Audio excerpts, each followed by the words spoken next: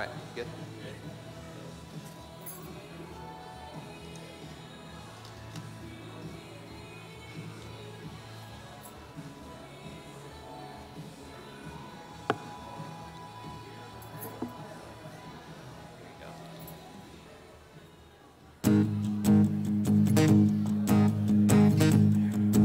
All right. Good morning. Who was that? Oh, thanks, Patrick. Good morning, everybody else who's here. Everybody else online, welcome. We're glad you're here. So if you're in the lobby, you should come in here and worship with us. If you're in here now, thank you. Let's stand and sing. Hear the holy roar of God resound. Hear the holy roar of God resound. Watch the waters part before us now. Watch the waters part before us now. Come and see what He has done for us. Tell the world of His great love. Our God is a God who saves. Our God is a God who saves. Let God arise. Let God arise. Our God reigns now and forever. He reigns now and forever. Arise. Let God arise. Our God reigns now and forever. He reigns now and forever. Yes, His enemies will run for sure. His enemies will run for sure. The church will stand, she will endure. The church will stand, she will endure. He holds the keys of life, our Lord. Death has no sting, no final word. Our God is a God who saves. Our God is a God who saves. Let God arise. Let God arise. Our God reigns now and forever. He reigns now and forever. Arise. Let God arise. Our God reigns now and forever. He reigns now and forever. Yes, arise.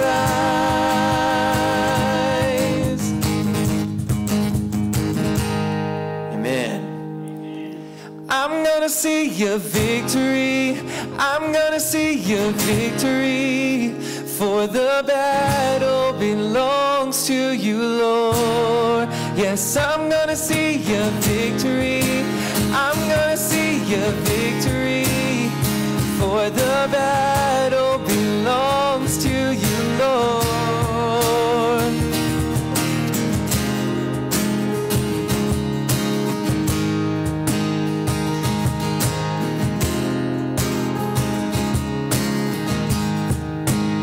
Let's praise. The weapon may be formed, but it won't prosper. When the darkness falls, it won't prevail. 'Cause the God I serve knows only how to triumph. Yes, my God will never fail. Sing that out. Yes, my God will never fail. I'm gonna see a victory. I'm gonna see a victory. For the battle belongs to you, Lord. I'm gonna see a victory. I'm gonna see a victory. For the battle belongs to you, Lord.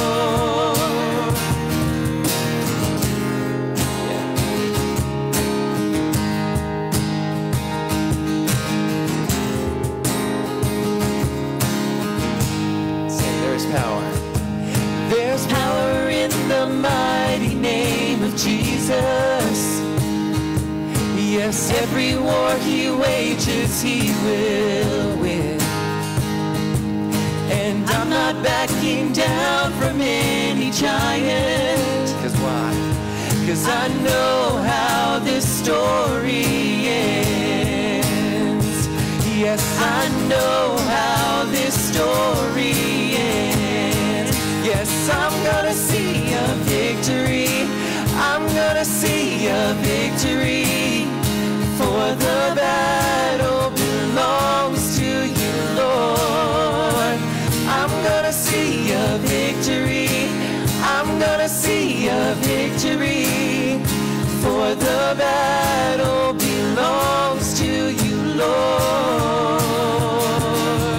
Yeah.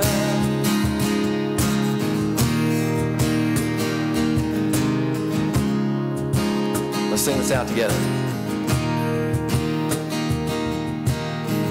You take what the enemy meant for evil and you turn it for good. You turn it for good. Yes. You take what the enemy meant for evil and you turn it for good. You turn it for good. Yeah.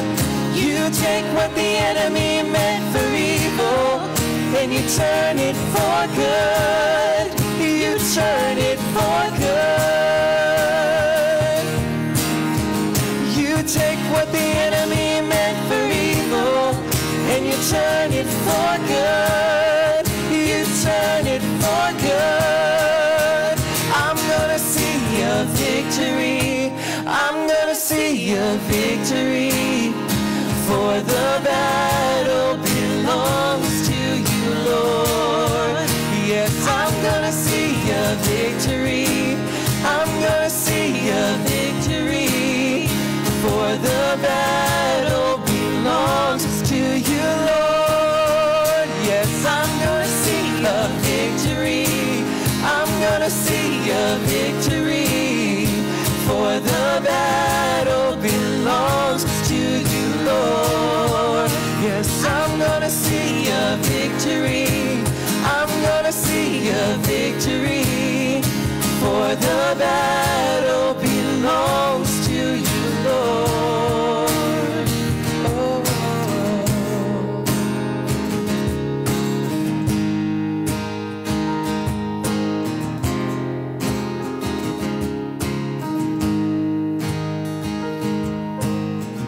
There is power in the name God.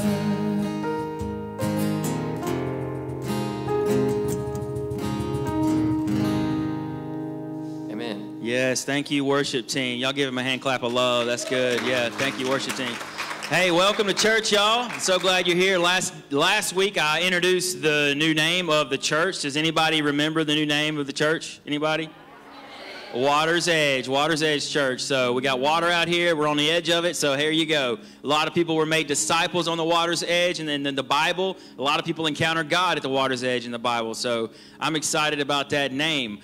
Giving, as far as giving is concerned, we're still giving in the old name because it's going to take us a while to work through the legalities of changing the name.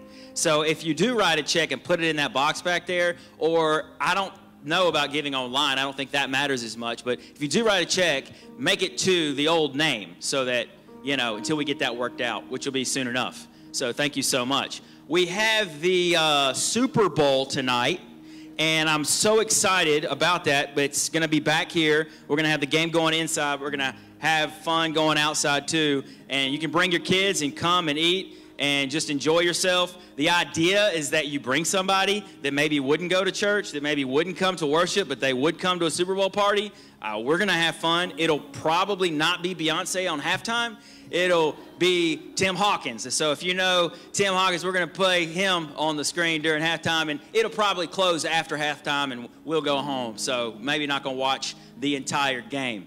So glad you're here. I do have a word. Our next song is about going into the light and coming out of a grave. And it comes from the Bible and Jesus' story of dying and then being risen from the dead, coming out of a tomb and walking his new life. And the Bible says that we all actually follow in that order, is that we were dead in our sins and trespasses, and then God made us alive. He canceled that debt against us, and we walked out of the tomb. It says in the word, for we have been united with him in his death like his. We shall also certainly be united with him in a resurrection like his. Just as Jesus died, we die with him. We die to sin. Just as Jesus rose again, we rise again with him. And I just pray right now in the room that if you have not been risen from him, that you will feel that now, that you will encounter God now, and that you will make that decision to walk out of that grave. Let's pray. Father in heaven, we bless your name. We thank you, Lord, for the worship right now that we can have freely. We pray that we can continue to worship and that nothing will hinder us. Protect this house, God. We ask that you'll send the gifts to this church, send the Spirit to this church, send all we need, Father God. Take care of us. Praying, Father God, for more of your presence, more of your life in our church, Lord, more people, more of everything. We just want more. Praying for our Super Bowl party tonight, Lord. Give us victory in that. I pray, Father, for people from this community to come. I pray for people of this church to come. I pray, Father, for just mirth, joy to happen tonight. I pray, God, that you will receive our worship, that we will receive the grace that comes in worship right now. In Jesus' name, amen.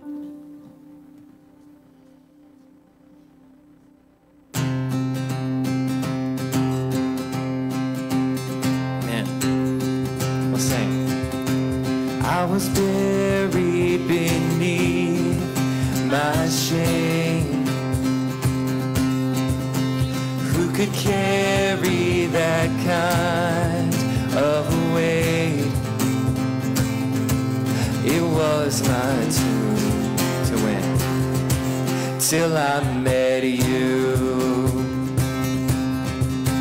I was breathing but not alive. All my failures I tried to hide. It was my tomb till I met you. You called my name and I ran out of that grave. Yeah. Out of the darkness into your glorious day. You called my name and I ran out of that grave. Out of the darkness into your glorious day. Yes. And now your mercy has saved my soul. And now your freedom is all that I know. The old made new, Jesus, when I met you. Yeah, you called my name and I ran out of that grave. Out of the darkness into your glorious day. Yes, you called my name and I ran out of that grave. Out of the darkness into your glorious day. Let's think about our journeys with God as we sing this next verse. I needed rescue, my sin was heavy, but chains break at the weight of your glory. I needed shelter, I was an orphan, now you call me a citizen of heaven. When I was broken, you were my healing, now your love is the air that I'm breathing. I have a future, my eyes are open, 'cause when you call my name, and I ran out of that grave, out of the darkness into your glorious day. Yes, you called my name, and I ran out of that grave. Out of the darkness into your glorious day. Yes, you called my name, and I ran out of that grave, out of the darkness, into your glorious day. Yes, you called my name, and I ran out of that grave, out of the darkness, sing, into your glorious day.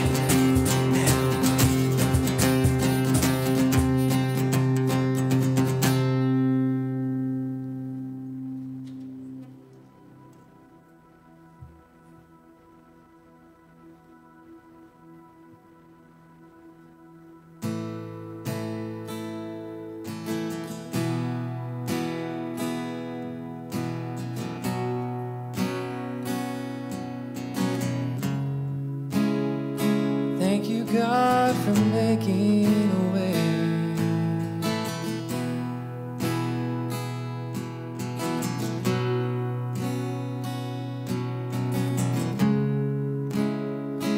You are here, moving in our midst. I worship you. I worship you. Yes, you are here. You're working in this place. I worship you. I worship you. Let's sing that again. Yes, you are here, moving in our midst. I worship you. I worship you. Yes, you are here. You're working. You're working in this place. I worship you.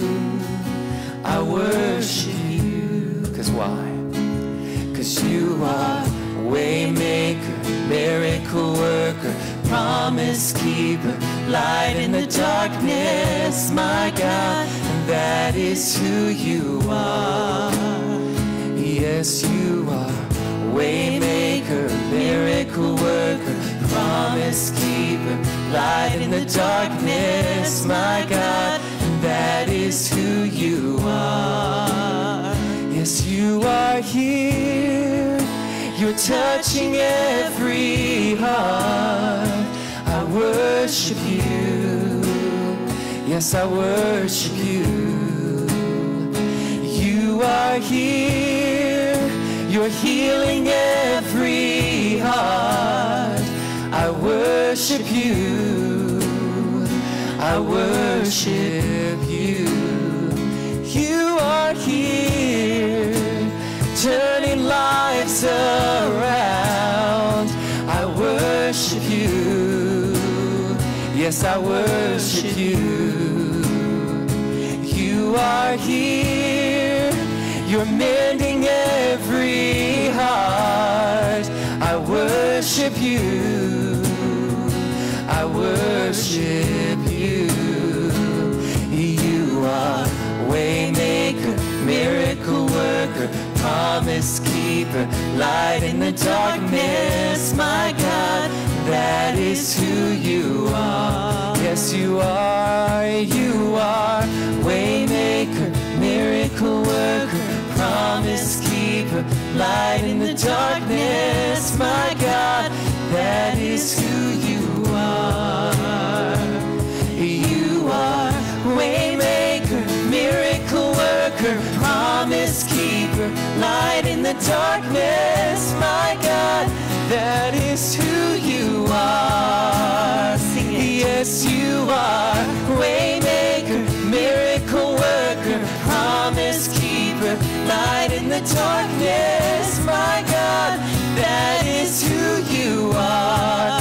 Yes, that is who you are. That is who you are. That is who you are. That is who you are. That is, and that is who you are. And that is who you are. Oh, that is who you are. That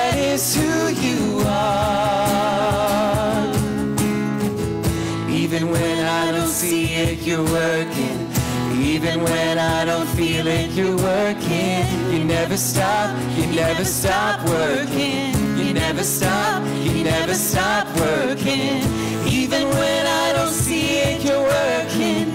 Even when I don't feel it, you're working. You never stop working. You never stop. You are a way maker, miracle worker, promise keeper, light in the darkness. My God, that is who you are. Yes, you are. You are a way maker, miracle worker, promise keeper, light in the darkness. My God, that is who you are.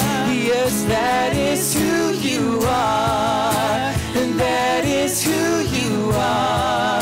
Oh, that is who you are. And that is who you are. Oh, that is who you are. And that is who you are. That is who you are. That is who you are. That is who you are. That is who you are. That is who you are. That is who you are.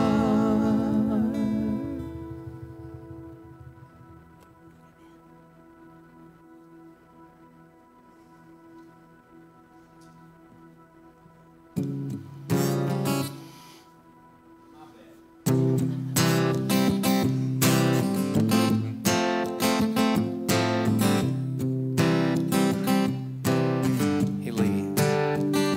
He leadeth me, oh blessed thought, oh words with heavenly comfort fraught. Whate'er I do, where'er I be, till 'tis God's hand that leadeth me. Yes. He leadeth me by his own hand. He leadeth me, his faithful follower I would be, for by his hand he leadeth me.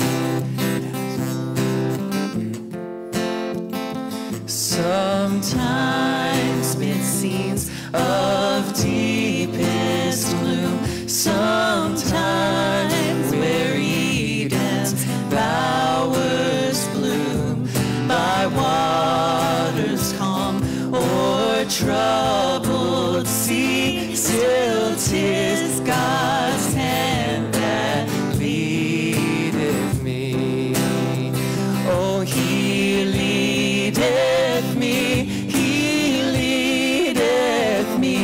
by his own hand. He leadeth me, his faithful follower I would be, for by his hand he leadeth me.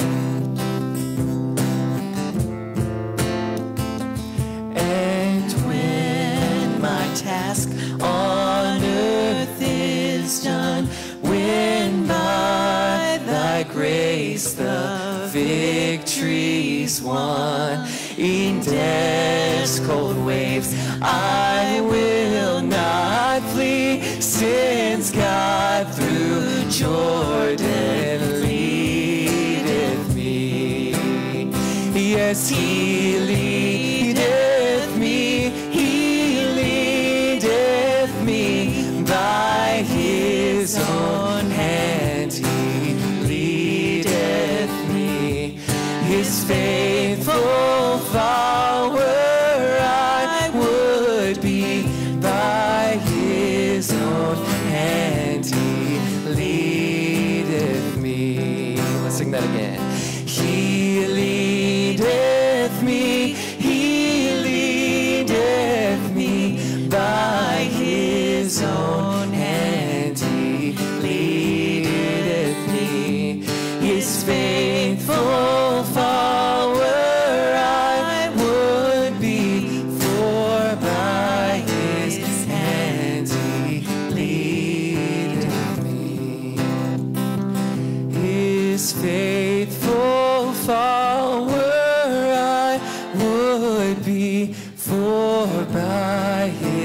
and He leadeth me.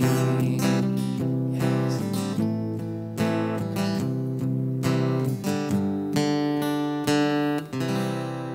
Thank you, Lord. I hear the words, follow me. I hear the words, come, let me lead you. I remember the words which said, I am the good shepherd. You will hear my voice.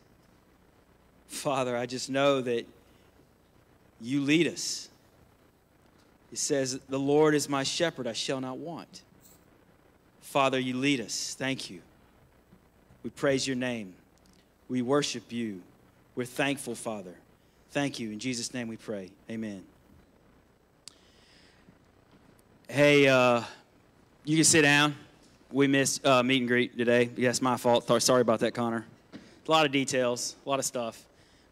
So we talk up here a lot of times about stories in people's lives. They're called testimonies, and they help us know kind of what God's doing in our church. And so I have another one of those today. We're doing another Friday night worship night this coming Friday, and it will last 90 minutes-ish.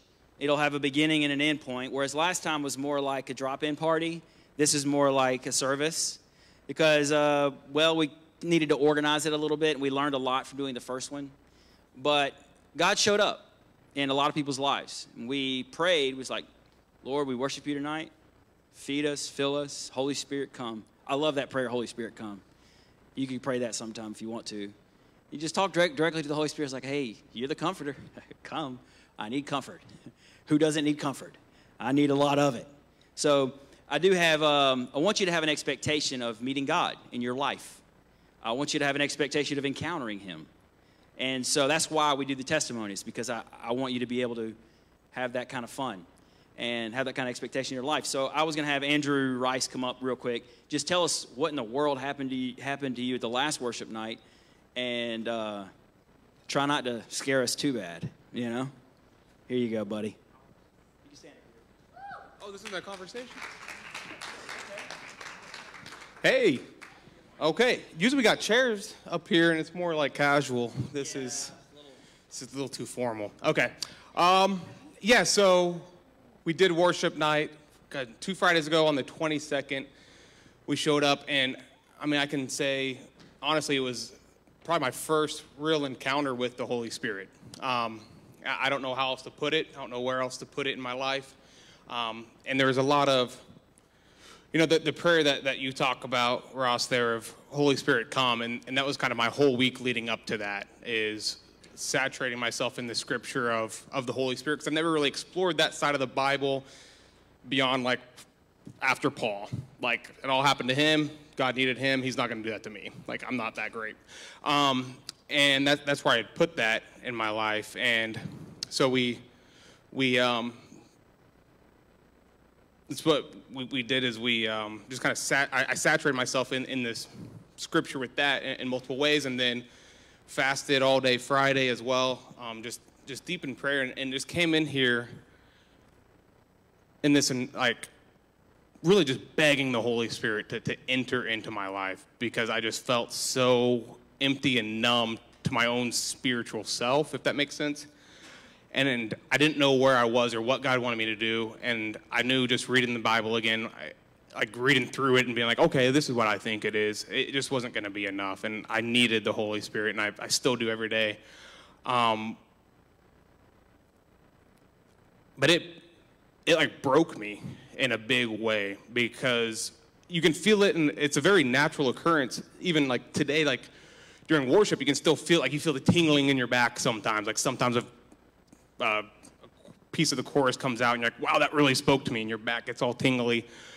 But this was like your toes to your head tingling for like a solid hour. Like you lift your arms and like everything's shaking. And like every word that you're singing feels like it's piercing your heart, you know? And you feel so broken. All you can do is cry. And then the Holy Spirit came upon me and just lifted me and gave me peace with everything. And yeah, woo! And I mean, Allison, we went to go get food after that. I was like, I'm not hungry. I can't eat. Like, how could I eat after that? I didn't eat for 24 hours, but I'm like, I'm so full. Like, all I want to do is like start knocking on people's doors and be like, hey, I know it's 10:30 on Friday, but y'all got a Bible in here? But it's, and like, I don't want to make it like, I don't know. I don't want to go too deep into it because I'll drone on for years. But the point I think, because I've been praying on it all this morning too, is like, God, what do you want me to say in this? Like, what about this testimony? What about the testimony you've given me? Like, what is yours that you want everyone to know? And what he's telling me is that it's here for everybody, and you have to invite it, and you gotta make it ready. Like, you gotta be ready for it, like mentally and your heart and everything. Because if you're saying, like, I don't know, it's like, I tried to make this analogy, I don't know if it works, but like you invite somebody over, but you know your house is clean, they're not clean, so you invite them over, but you're hoping they say no, so they don't come to your dirty house, right? So I wanted to have like a clean house. So when I'm asking the Holy Spirit to come, I'm like, yes, I want you to come. Like, I don't know if that's a great analogy, but it helped me to be like, no, I want like a clean house. Like, I want to be like saturated in the scripture. I want to like understand what God is going to use this for. And it's, I don't know, like my eyes feel open. I'm like, God is moving and I'm excited for it. I'm stoked and I can't wait to just keep being a part of this. And I love you all. And that's it. Yep. Thank you so much, man. Yeah. Hey, listen, guys, I take a risk by letting you hear some of these stories because automatically, it's immature of us, but we do it anyways. Automatically, you start judging yourself. It's like, oh, well, I haven't had that experience. You know what? I haven't either. I mean, I've had similar kinds of things, but I didn't have it that night. And so, anyways, that doesn't mean I can't celebrate what God's doing in him. And that doesn't mean I can't have anticipation that God will encounter me in some really crazy way. Jesus says the Holy Spirit's like the wind, and he blows where he wants to, and you never know where he's going, and you know where it comes from, where it's going. And so is those who've been born of the Spirit. It's like it's an invisible process. It's an amazing thing. And I know that the Holy Spirit won't just show up once in your life, but many times, and he already has. If you're breathing right now, the Holy Spirit's showing up in your life. Thank you for breath. Spirit. Ezekiel 34. 15 through 16. Does anybody know the spiritual gift we're talking about today? All right, I heard some whispers. Shepherding. Shepherding is in the heart of God, okay? Shepherding is right in the heart of God. And this is God's heart for it. It just comes out, oozes out of this passage. I myself will be the shepherd of my sheep, and I myself will make them lie down, declares the Lord God. I will seek the lost, and I will bring back the strayed. And I will bind up the injured, and I will strengthen the weak. And the fat and the strong I will destroy. I will feed them in justice. You see, the shepherd goes after God's people that have strayed. The shepherd goes after God's people that are feeling weak. The shepherd goes to love. The shepherd shows up almost like a superhero in somebody's life. The shepherd is somebody that cares so much about those who are in need. And the shepherd knows how to doctor the soul. And God's like, I'm going to do that. And you read this passage, he's like, I'm going to do it through my people. I'm going to shepherd my people through shepherds. And God needs badly to have shepherds that have his heart. He wants to bind up those who are injured. He wants to go after those who have strayed. He wants to strengthen those who are weak. And that's what he wants to do right now with you today. In this room, God wants to be your shepherd. And I think in very big way from Andrew Rice's story, God showed up in his life and just shepherded his soul. See how gentle that was? He like had this experience with the Holy Spirit that shepherded him and said almost like a hug from God. It's just like a hug from God. Does anybody want a hug from God? Because a shepherd heart is to give you a hug on behalf of the Father. These shepherds are great. And I want to share with you the passion of a shepherd. In a church, Lord, with Out a Shepherd is a church that's not a safe place. It's a church where it's not a home. A church without the shepherding gift is a church that's not very comfortable. Can get a little too crazy without the shepherds. These are your, and there's these types, there's shadows of these types in the world. But this type of the five is the caregiver, the defender, the peacemaker, the helper, the servant, the selfless, the healer. In culture, we find them as our elders, lovers, police, okay? They have that same protecting, take care of, shepherding heart. Parents, mediators, military, counselors. What represent counselors in here? Health workers. Like they're going to go to the hospital. They're going to help those people that are hurting. They're going to bind up the injured. They're priests, community workers, like your aid workers, first responders. Mother Teresa, she's like a shepherd. That was her big thing. She operated in all the gifts, I think, well, except really the E.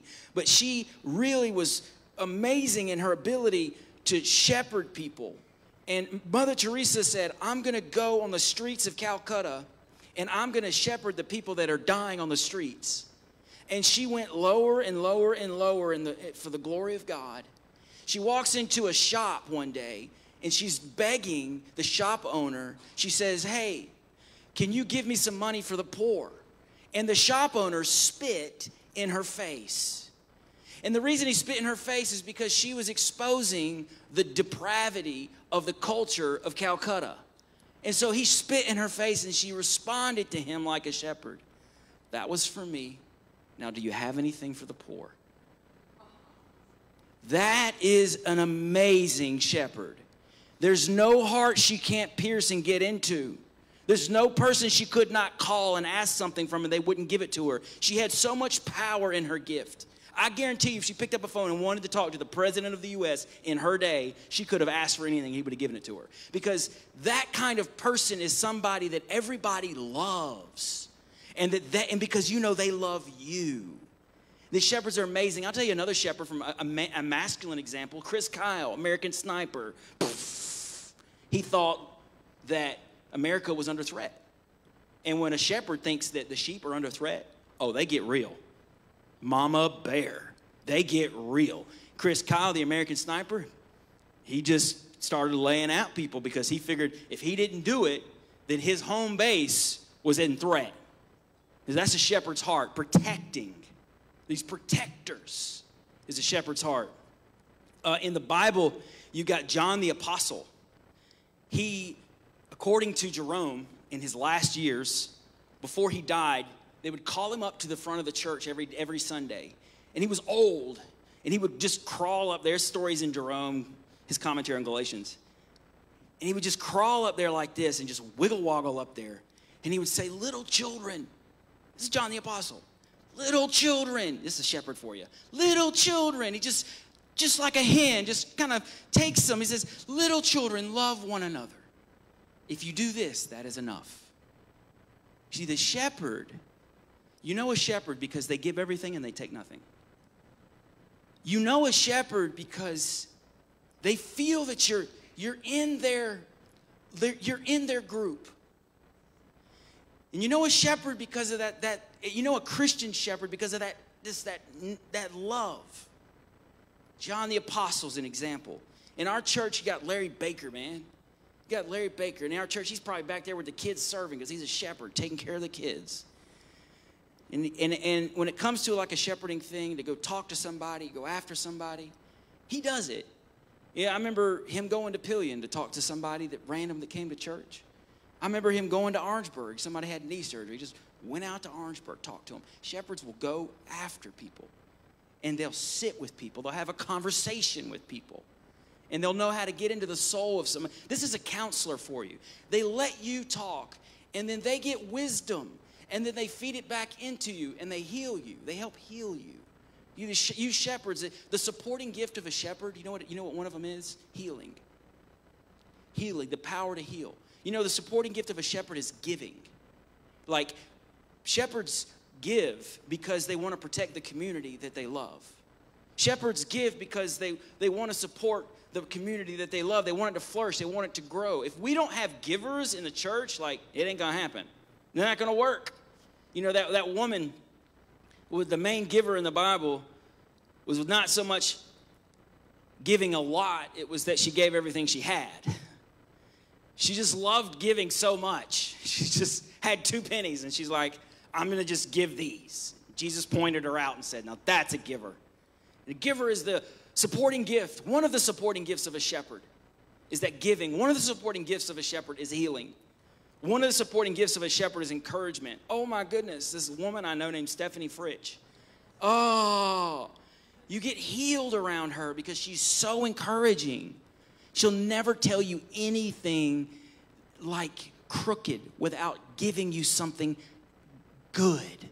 She just knows how to feed into people and give them life, encouragement, in giving them courage to live and be them another day.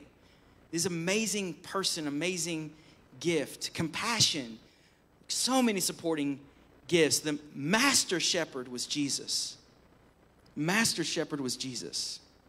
And there's a story that I want to tell about him, but I got to read the passage first. So bear with me as we go to John 21 and we read through this story. Can y'all stand to your feet to honor the word of God for me? This one will take 19 verses.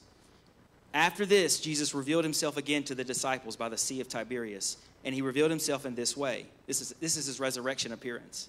Simon Peter, Thomas, called the twin, Nathanael of Cana in Galilee, the sons of Zebedee, and 2 others of his disciples were together. Simon Peter said to them, I am going fishing. This is Peter's like, I'm going fishing. Jesus is gone, so I'm going fishing. And they said to him, we will go with you, because he's the leader. And they went out and got into the boat, but that night they caught nothing. Just as day was breaking, Jesus stood on the shore, yet the disciples did not know that it was Jesus. He showed up. Jesus said to them, children, do you have any fish? And they said no. And he said, cast the net on the right, and you will find some. So they cast it, and now they were not able to haul it in because of the quantity of fish. See, this is the second time he's done this miracle, if you know Jesus' stories.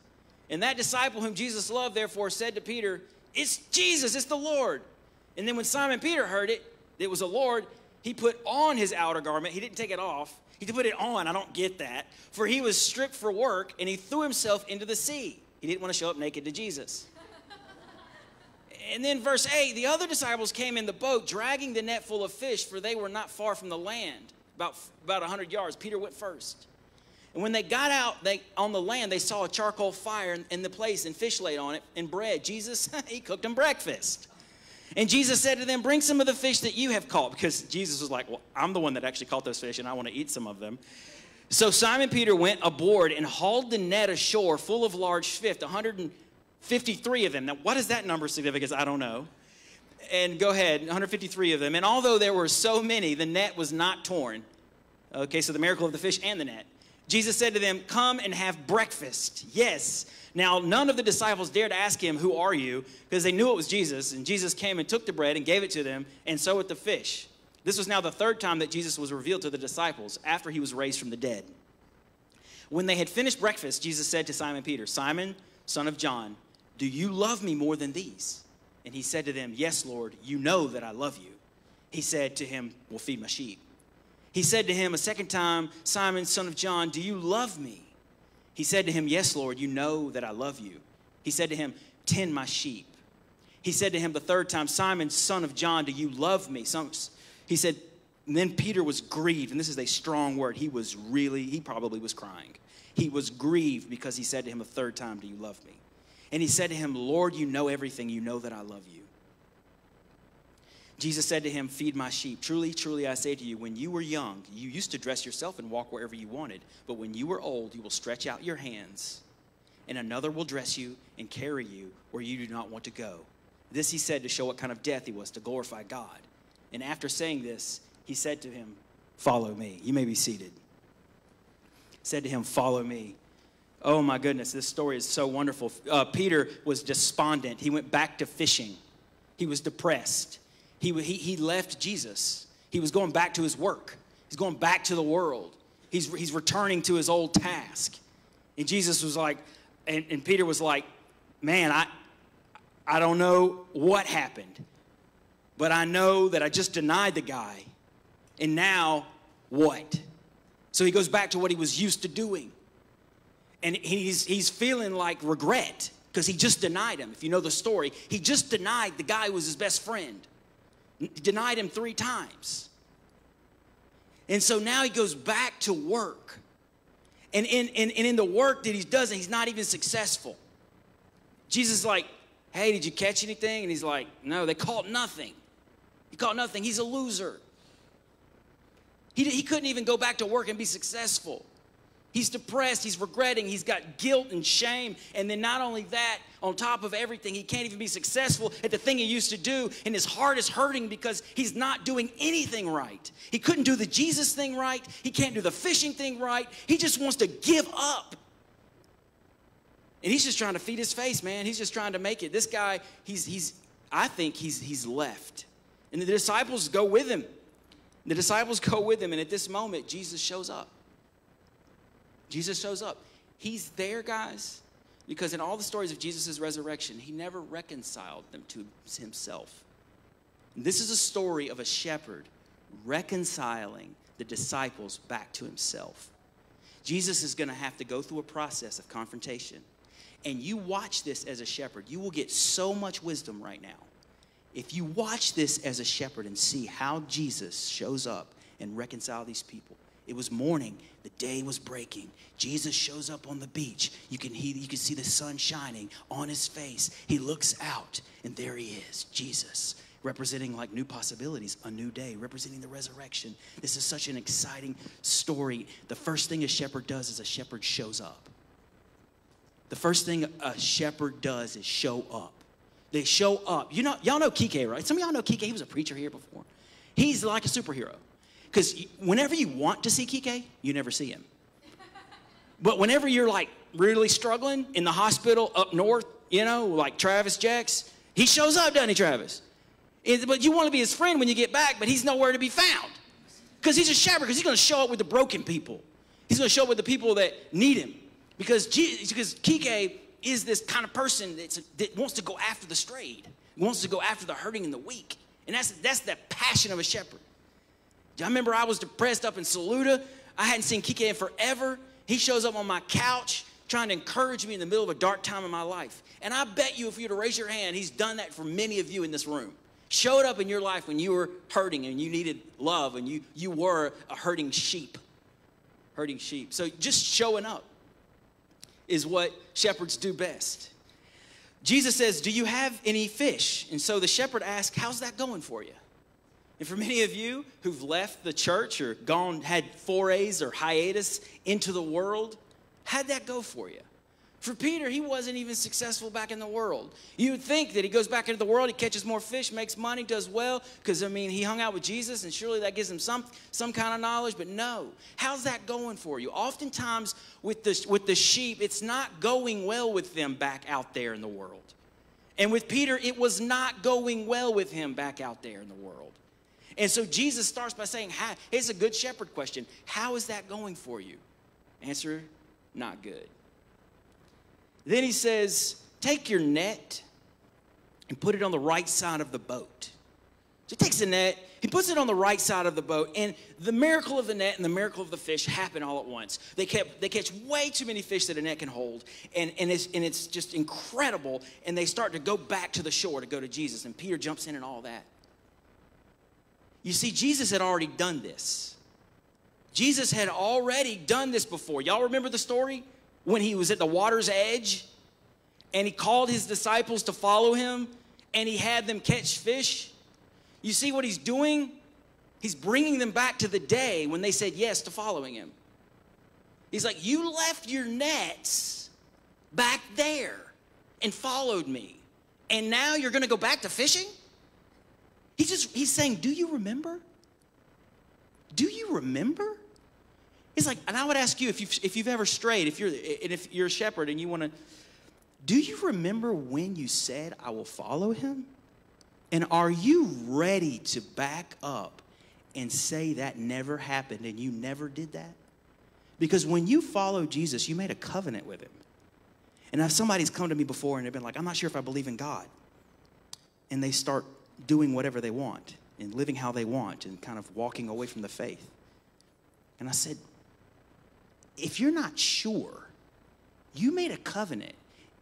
Think about it in marriage. You're not sure if you love her anymore. Are you just going to leave her while you're not sure? Don't do that. Don't just leave her when you're not sure. Wait till you're sure before you leave him. Wait till you're sure. Do you remember?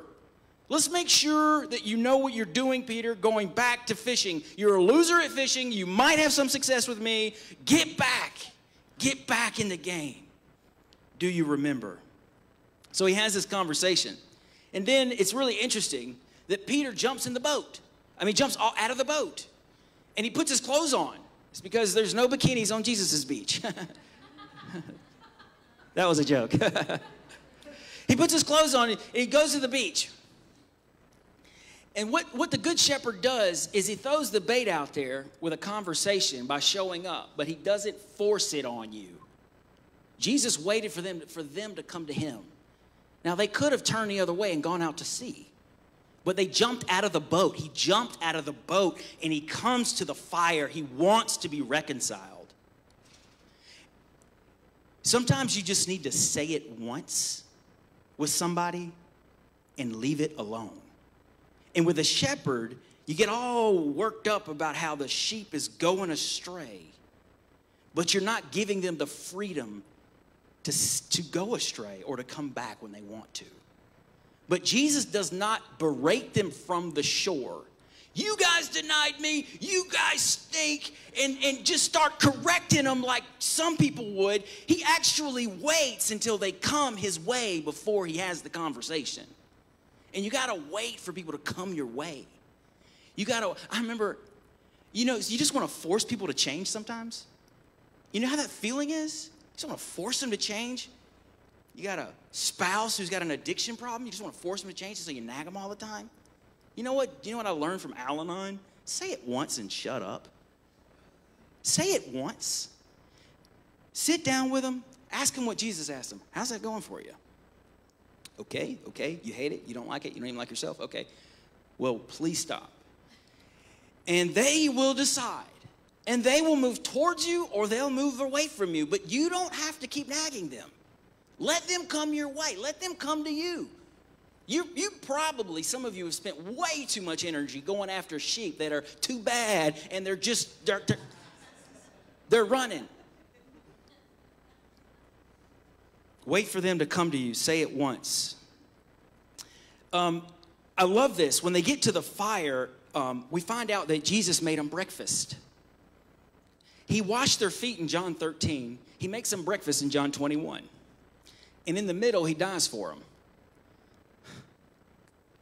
This is amazing.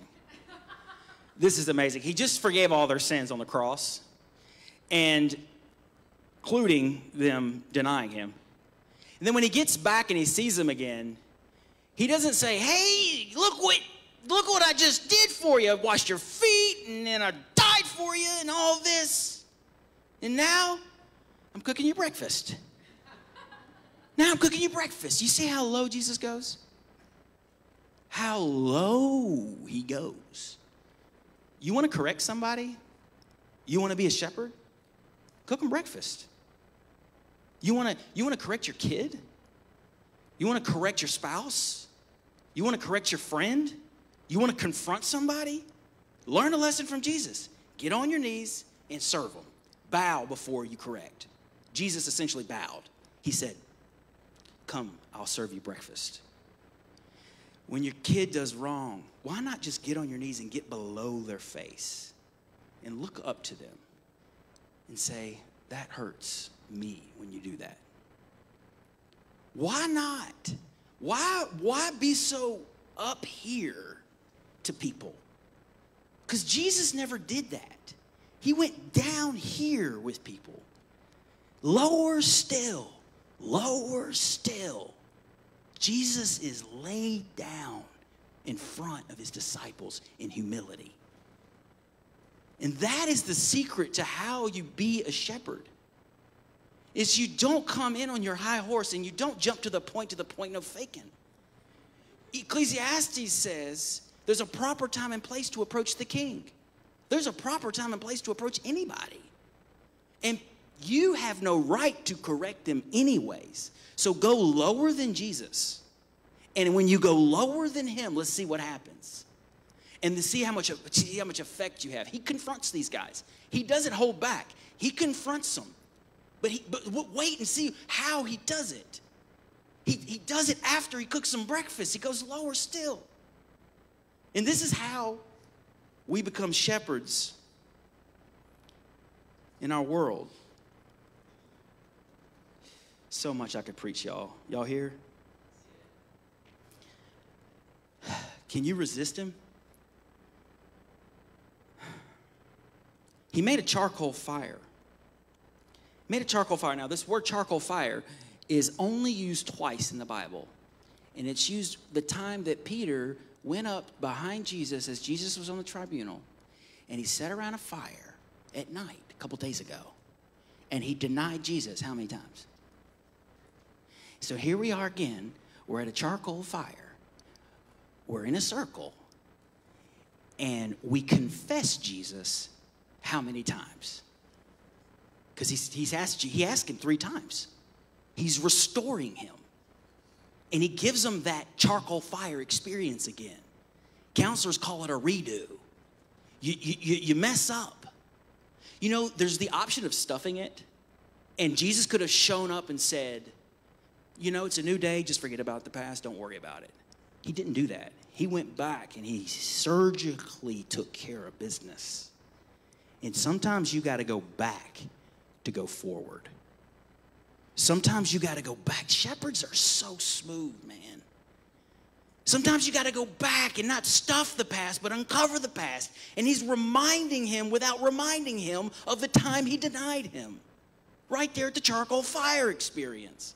This is genius. He set this thing up like a pro.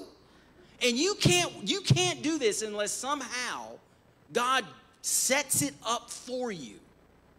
If you want to talk to that person, pray for this kind of experience because you'll win. Because Jesus was suave, my friends. He was a suave shepherd. He set up the charcoal experience. And then he said, Peter, he started with the words, do you love me more than these? Because Peter had said, I love you more than all the disciples. And even if everybody leaves you, I never will. A couple hours later, he was denying him. And so Jesus is like, do you love me more than these, Peter? Now notice he doesn't say, you idiot. You clearly don't love me more than these. Now I've proven it. But what he says is, do you really?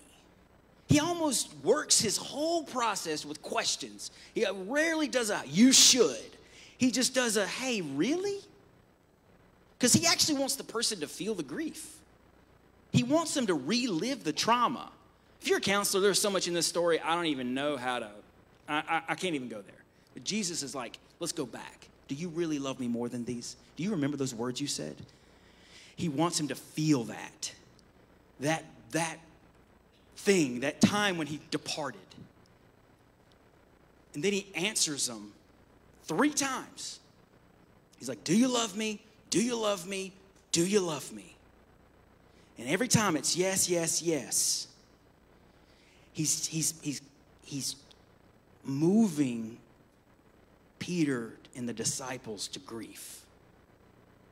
And he's bringing them in the most gentle way to a terrible confrontation. And look how he does it. He literally holds their hand, walks them back, and lets them see their own depravity. Jesus doesn't shy away from confrontation. It's just that he's a genius when he does it. It's just that he's a shepherd when he does it. And he confronts. And guys, every father in here needs to repent today. Every mother in here needs to repent today. Everybody who's a friend in here needs to repent today. We don't know how to talk to each other. we still, as old as we are, do not know how to talk to our spouses, do not know how to talk to our kids, do not know how to talk to each other. We don't go low enough. We don't wait on God enough. And we're not gentle enough. And Jesus walks him back. Now, he wants you to know you're a sinner. He does. But see how gently he takes you there? You see how gently he took Peter there? And now Peter can only say, but by the grace of God, I'm saved. Because he walked him back. Man, as I'm reading this and saying this, I wish I could say I was good at that, but I'm not. He says, do you love me 3 times? He takes him back. And then he says to him, feed my sheep. He's not done until he restores him to ministry. He's not done with him until he restores him back. And there's this whole debate among Christians is when somebody sins really big, should you restore them back to ministry? I kind of used to say no. But this is making me rethink it. Because after he denied him 3 times, Jesus wasn't done reconciling him until he restored him. And he put him back in charge of the disciples. He says, Peter, now you go feed my sheep again. Get back in the game. Some of you have been out of the game. Some of you have been out of the game and not even playing the game. Some of you know people like that. There's a lot in here. Jesus is saying, I want to reconcile you. I got to tell you some things that are going to be hard. And then when I'm done, I'm putting you back in the game. And then he tells him this really strict statement. He says, when you get old, they're going to tack you to a cross and they're going to hang you. That's what that meant. And they're going to carry you around, when you're going to stretch you out, they're going to kill you. And I looked at that first and I thought, wow, Jesus, that's kind of tough words. Well, sometimes you got to say tough words. And what's cool about that is Jesus tells Peter, this time you're going to win. This time you're not going to deny me. This time when you get up to bat, you're going to hit a grand slam. This time when they ask you, do you believe in Jesus? You're going to say yes. And they're going to kill you just like they killed me. And there's a story in the Acts of Peter. It's a historical document outside of the Bible. Peter, during the persecutions of Nero, they were killing Christians and hanging them on crosses and burning them with fire. Okay? Kind of cool. Not. And then Peter's like, I don't want to be burned with fire. So he left the city. And as he was leaving the city, he saw someone going into the city. And it was Jesus. And Jesus, actually Peter asked Jesus, where are you going? And Jesus says, to be crucified. Where are you going? So Peter turns around, goes back into the city. And the tradition is he wouldn't even let them crucify him head up because he didn't feel honored enough to be crucified like Jesus. So they literally crucify the guy upside down. Now, this story's told in like 3 different places. I'm telling you, it's historically true. It's just not in the Bible. I think it's historically true anyways. And it's prophesied right here by Jesus. Jesus says, you're going to win, man. He says, it's going to hurt. You're going to have eternal victory with me. You're going to go out there and you're going to hit a grand slam. It's going to be great. You're going to win. He restores them. He gives them strength. He's the shepherd. And I want you guys to be reconciled to God. I want you guys to go the way. And we've got people that can take you there. We've got Karen Close that can take you there. We got Bogan that can take you there. I'm still learning, okay? We'll talk if you want to talk to me. But if you do have to go back before you go forward. And you are going to have to uncover where you went wrong. And that is going to not only reconcile you, it's going to restore you and put you back in the game, and you're going to win this time. And this is what Jesus offers us. He offers us reconciliation. So we come to the table today. We think about being reconciled to him. If you have not been reconciled to God, maybe this is not a day to take this. If you have been reconciled to God, then take it. And obviously that puts a little bit of thought in your mind about what is the best thing for me to do here. Because the Bible says when you take my body and my blood, you need to think about your relationship to me. And maybe you need to get right with me before you take it. And the Bible talks about that in 1 Corinthians 11. So think about that this morning. Ask yourself, if you're ready. And if not, confess your sins to the Lord and take communion with me this morning. Father, I don't know how to be a shepherd, but I'm so impressed with Jesus the shepherd. And right now, Lord, I just beg you to send the shepherds. Lord, we've done wrong in how we've loved other people. And we have not been shepherds of people. And we don't go low. We don't care. We don't love like him. God, forgive us. Make us like shepherds. Send us a shepherd just like this so that people can just be healed all over the place. Send us the shepherds so that the lost and the straying have a place to come home to. Father, send us all the gifts. But we got to have this one. Got to have the apostles. We got to have the prophets. We got to have the evangelists. We got to have the shepherds. We got to have the teachers, Lord. But today, send us the shepherds. Oh, God. Thank you for Jesus. We just worship him right now because he's so good with us. And I can't resist him. And he makes me feel desperate. And I'm desperate for him. And I pray that you'll give us this desperation so we can come closer and be more like him. Jesus, thank you. Thank you. In your name we pray. Amen. You may stand to your feet and worship.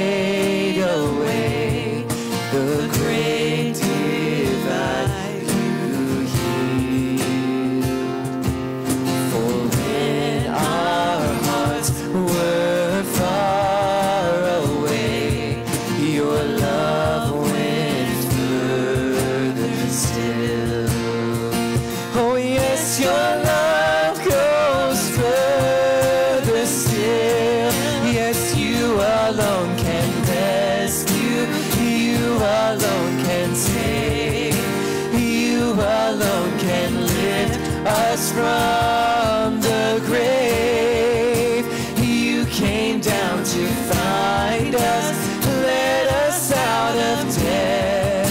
To you alone belongs the highest praise. We lift up our eyes, we lift up our eyes, lift up our eyes. You're the giver of life. Yes, we lift up our eyes, lift up our eyes. You're the giver of life.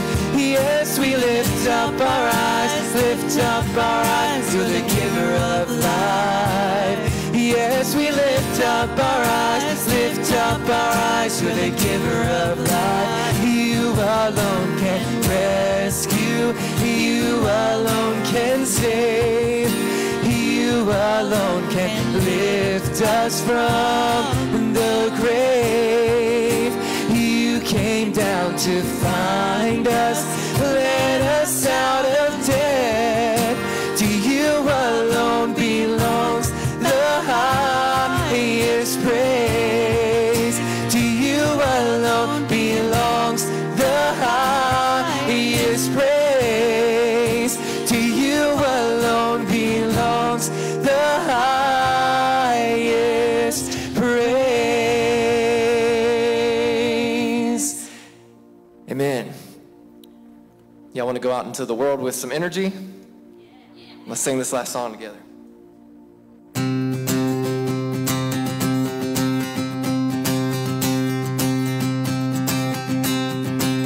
Yes, I was buried beneath my shame.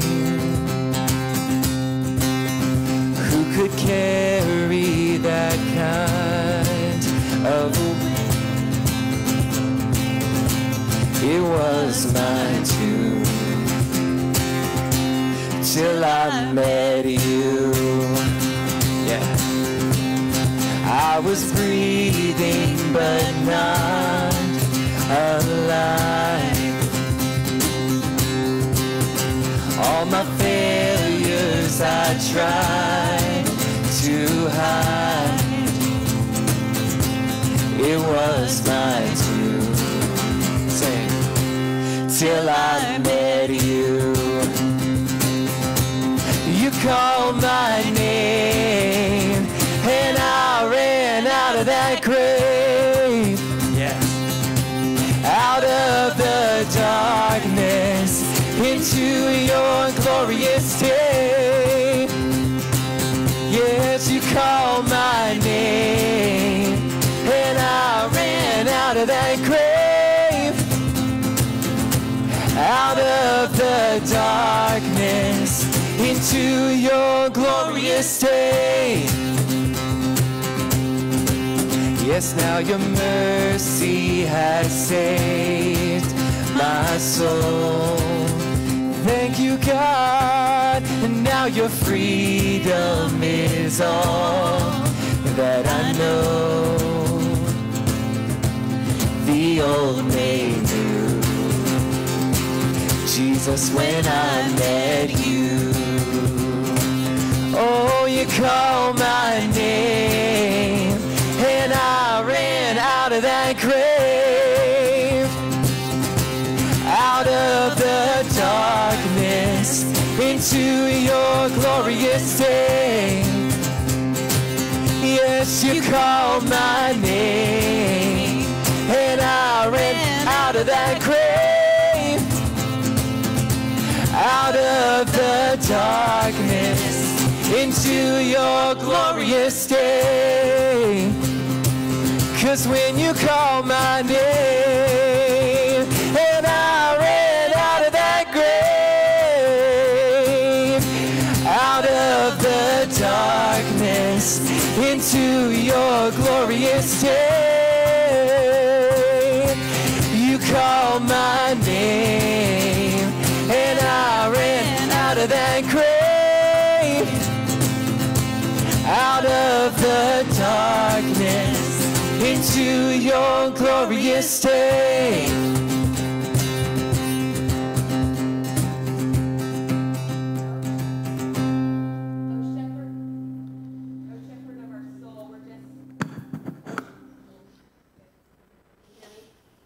Oh, thanks.